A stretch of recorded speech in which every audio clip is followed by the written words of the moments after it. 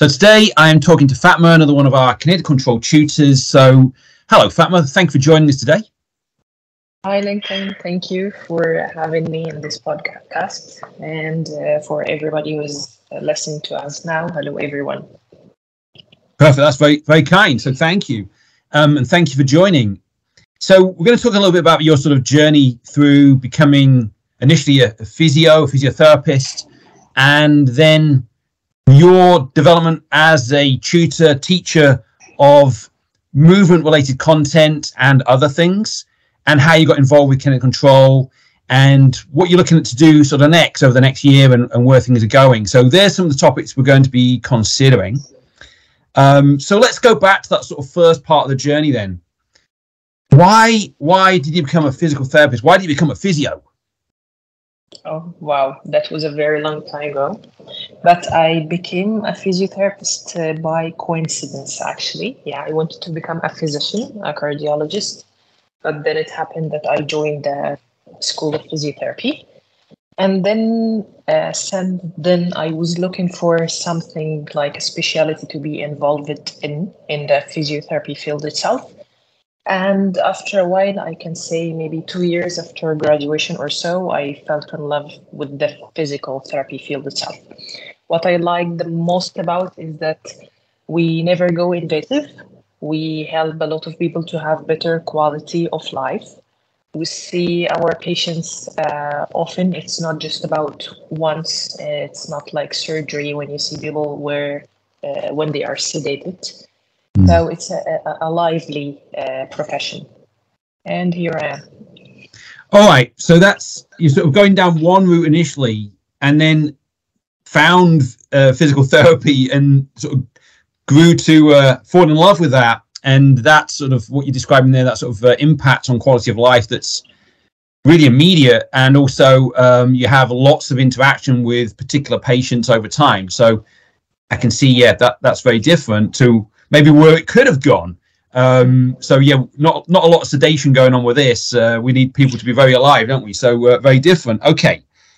Yeah, we do. Yeah. So then with respect to the education process, now we do quite a lot of, I guess we deliver a lot of retraining, exercise. We deliver quite a lot of exercise within what we do when we work with individuals. How much of that was there within what you did within your university when you were sort of undergraduate?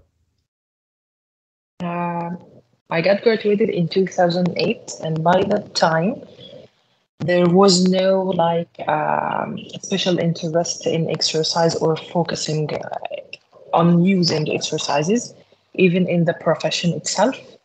It was more of using electrophysical agent. It was more later on hands-on, but exercises was something like maybe you can give the patient a sheet of exercise they may be doing at home, and that's it. Okay. So that was by that time, but now we know it's highly different, I would say. Okay, so some modalities, manual therapy, and maybe then some sort of guidance in terms of you describing a piece of paper with some exercise on it that you could sort of follow at home, but not really supervised, not really specific to the individual. I guess certainly what we're doing now, very, very different then. Okay. Now, having graduated, what was that first role like? How do you sort of get involved in that first sort of job as a physio? It was in form of training in musculoskeletal field. My intention was first to be a pediatric specialist, but then I changed my mind. And I was going to different private places or either my internship just observing what other therapist was doing. And that was initially an issue for me because a lot of things were in form of managing patient through electrophysical agents, doing some cracking, and that's it, and never using an exercise. And that gap really increased when I became a Pilates certified instructor even. So that was a big gap between what I was seeing in different practice and between what I wanted to do primarily with myself, because I had a low back pain myself. Okay. And the only thing that really worked for me was going into Pilates sessions. That's why I became an instructor later. But now, again, things are getting better. Yeah. Okay, so leaving, I guess, the formal education, you talked about what was in that physical therapy degree, and then you're sort of getting involved with also Pilates. Now, what year? Because you mentioned sort of 2008 when you were doing the undergrad course. What sort of year did you get involved with Pilates? How long was that after? That was after my graduation when I started joining a private practice and I started to do a lot of mobilizations for the patient. Then I started to have a low back pain. I used to train every day in the gym, but after that I wasn't able at all to do that because of the low back pain and the radiation later. Okay. So I was consistent and persistent to look for something that may make me feel better. Even the mobilizations I used to do for my patient weren't working for me at all. So I tried everything like CrossFit, Zumba, yoga, but Pilates really made a difference. Okay. And that's why I really thought about joining this school to know better, or maybe to help my patient combining this to whatever I was doing by that time. All right. So we had a range of approaches available to us. We had the more traditional physical therapy interventions. We also, for your own sort of low back pain, you were describing how you tried a number of different exercise modalities. And also you were finding that the only thing that was really making a difference was Pilates. Okay. So exercise of a certain type. So not just exercise per se. Okay. Now, alongside this, and somewhere along the line, you got involved in teaching. And also, I need to mention Mahmoud, of course, and Prime Physio. So at what point did that happen? Actually, it started in 2008, not becoming a tutor, but to get to know Mahmoud Saad and Prime Physio. They were the only provider for continuous education in Egypt by that time. And I heard about a free lecture for a serious concept. And then when I attended, they advertised for the course coming after, and instantly I joined because I was looking for something different to whatever I was exposed to in the undergraduate level. Right. Then I continued my journey with Prime Physio for a few years, attending courses, different schools, but mostly by that time were manual therapy, like focusing. And then I traveled for some time and then went back to, or get back to Egypt, where I do my own practice now and where I do live. And then I started to join Prime Physio as an assistant tutor. And then I finished my training. It was the training of trainer and the presentation skills and all of that. Then I joined Prime Physio as a senior tutor officially in 2017. Yeah, that was 1 year before I attend the kinetic control courses. Okay, so nice segue into where we're going to go next in a moment there, mentioning kinetic control. So from 2008, getting involved as a attendee of courses, been exposed to that content through Prime Physio. And then in 2017, so nearly a decade later, getting to that point of now delivery of courses. So, and by that time, of course, you got extensive clinical mileage to talk about on the course themselves. So you can talk about how you're using this content in real life with real patients. So brilliant. Now you mentioned kinetic control. So 2018 then, tell me a little about that first exposure to kinetic control in 2018. Actually, I remember just a few months before the first OMTA International Manual Therapy Congress, me and Mahmoud were in a meeting with Sarah Matram, and I got to know her better even after the meeting because I started to Google about the kinetic control and what kind of things that concept is talking about, which is more of what I was looking for. So I did a meeting with Sarah, and then she was supposed to be in Egypt in the first international congress, but then we had Pablo.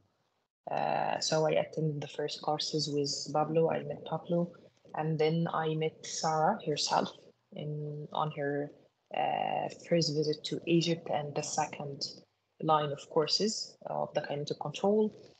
Then it was Jacqueline first in Jordan, yeah, when we were in Jordan. And then I met Beata, Mark online, of course, and then yourself online also.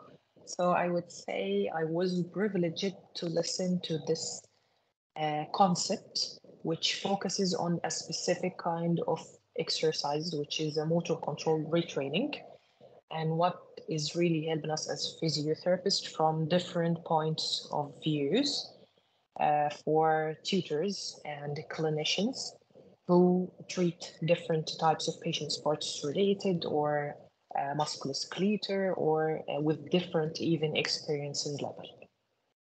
So extensive exposure to the tutor team, and both in person and online.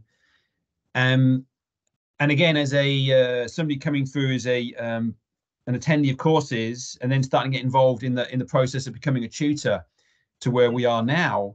And I can see as well that where you were, the things you highlighted within your undergrad, say maybe what was missing, that when you went looking for Pilates, that was helping with your own back pain, and then maybe what Kinetic Control could offer was that systemized way to apply those things within that framework that KC is. Okay. And when did you decide to think, oh, by the way, I want to start teaching Kinetic Control? I mean, because it's one thing to go to courses, but it's another thing again to start thinking, I'm going to teach this stuff, because, yeah, it's quite fiddly. Okay. Yeah, I remember that. So the first, it goes back to the first courses I ever attended with the McKinsey courses. And the things I liked about this is to have a whole framework for assessment treatment and a big bunch of evidence behind. So I was always looking for a training that fits this criteria. And I had a lot of training in different manual therapy schools, but never had this criteria to meet. And then when I started to attend the kinetic control courses, that was, yeah, that's it. And evidence, clinical reasoning framework, we use it for assessment, not just a treatment. We can follow up patient and we can integrate it with the different strategies and tools that we use for our patient. And we had this mission, me, Mahmoud, and Heda, to like join any school that is, I would say, worthy in terms of like had this history and this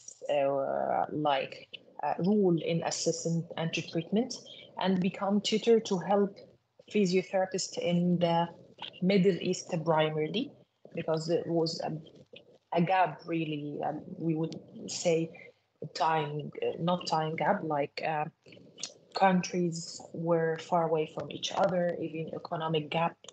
So I never, from going from one school to another to different school, the first one I really thought about joining as a tutor, and the committee and team, Sarah and Mark, were very helpful and supportive where the kinetic control.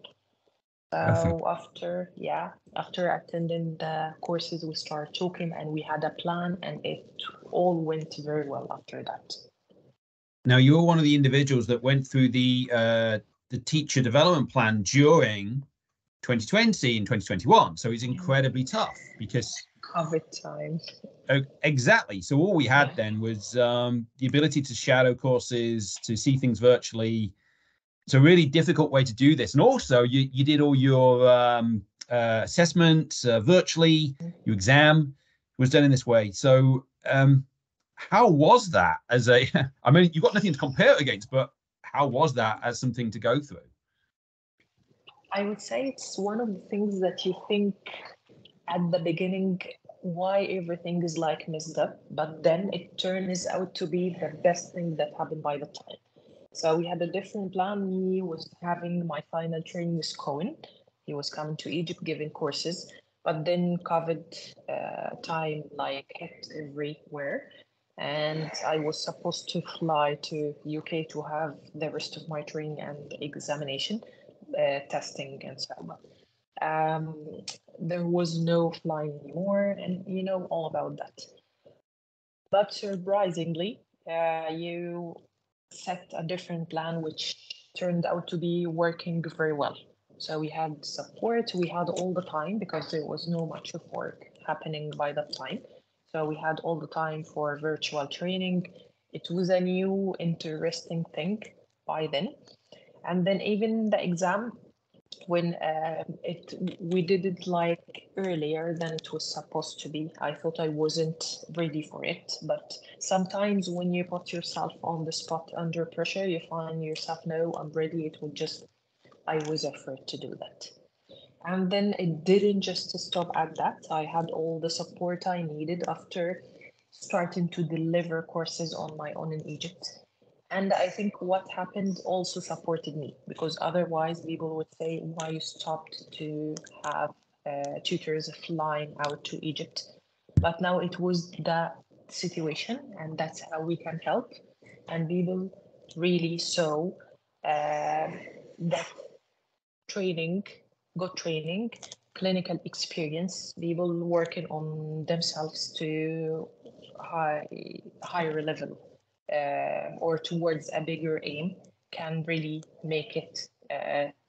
I cannot say the same, but I would say we are making that difference now in the area we promote the courses in. Probably as somebody external to that, I think for both yourself and Heber, coming through was we were very aware that you're already good teachers. So that made it, I think, a lot easier. I think because you had that experience of delivery, it was now more just about the content rather than how to teach, because you already had that. So I think that was one thing really in your favor, really helped us at that point. So that then took us into the point where you're now qualified, you are a KCAT, you can go and start teaching courses. So again, a little bit about how that first sort of delivery of kinetic control was for you as a tutor. So how was that first course? Nobody, I would say nobody noticed, but it was, yeah, it was like first time of teaching, actually. I remember that. So it's like a refresher. I was afraid to be judged and be able to compare me to another tutors. That was all what is going inside my head. But my intentions was the level would be the same. I had been fully aware of the rule of the kinetic control, how it can help the patient, how it can help the therapist. I have other tools to use, plus, as you said, my experience in teaching. So I was really trying to focus on this. And surprisingly, it went very well because of one extra thing, which is the language barrier. I was in Egypt, and people here like, even we do study physio in Egypt in English, but when you use like familiar language, doing discussion with the people and making jokes and making it a bit friendly but yet professional, it makes a difference. And I think that's one thing we managed to add to the concept and the courses in Egypt. Right. So you had that the ability to connect with the attendees of the course more easily, perhaps, than somebody flying in. Yeah, I understand that. I appreciate that. Now, it's been a while then since that first course. So, I mean, what, 2023 now? So when was that first course? It was in August 2020. Yeah. Right. So we're sort of 3 years down the line almost. What are you teaching over this next few months? Because that would be really sort of good to know sort of where things are now. Yeah. So for the next few months, we are introducing the kinetic control concept for the first time in Jordan and in India. No, it's not the first time in India, actually, but it will be our first time in India. The first time with Prime, isn't it? Yeah. Yeah. Yeah. And of course, we are having like our maybe 10th or 11th intake in Egypt. now. Joining HIBA starting October in Kuwait. So it will be first time to visit that area also. So Jordan, India, Egypt, Bahrain. We are having the first courses ever in Bahrain by the end of the day, me and Mahmoud. Excellent. And it will be my first time also to visit Bahrain. Plus our ongoing mission to raise the awareness of the concept through giving workshops whenever I do travel, like I'm going to Dubai, next to Pakistan. That's where I would be introducing the concept itself in different workshops. And we are having this Zoom sessions to introduce this concept in Arabic. We call it kinetic control in Arabic, but in our language. So we give the people like examples in Arabic how this can make your practice different. And that's an ongoing project that I would say, yeah, it started to pay back like 1 year before. And yeah, one more thing, in Alexandria in Egypt, because we used to deliver our courses kinetic control only in one city, which is Cairo, the capital. We are going for the first time to introduce it in Alexandria, another city, and that is starting in November. So I can see it's a busy day. Yeah, definitely. I mean, there's real expansion. You mentioned sort of 6 or 7 different territories there.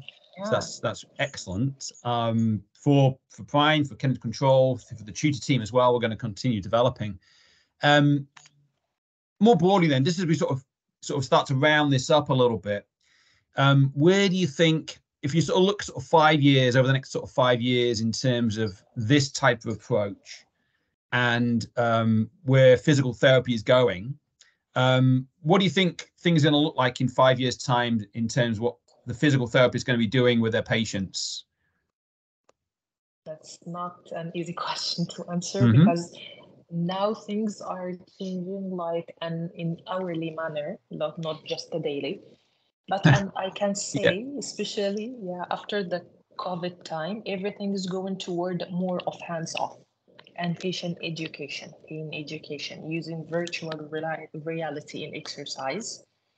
So I would expect that the role of exercise and retraining to be bigger and bigger, wrapped by patient education, and to have more of technology like software introduced in our practice, and that we can help it, that can help us hopefully to help our patients to reach the mindset even and the body muscle memory, whatever they would need to have better quality of life, better health, less complaint and less pain, of course.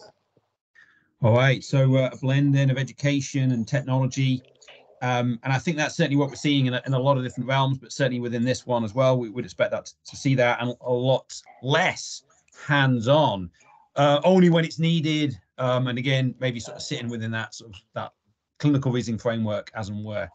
Okay, so perfect. So thank you ever so much for your time in terms of talking today. We've sort of learned a lot of excellent information there. So thank you. Thank you, Langland, for everything. That was a nice, like, bringing every memory in that I really can enjoy now even better.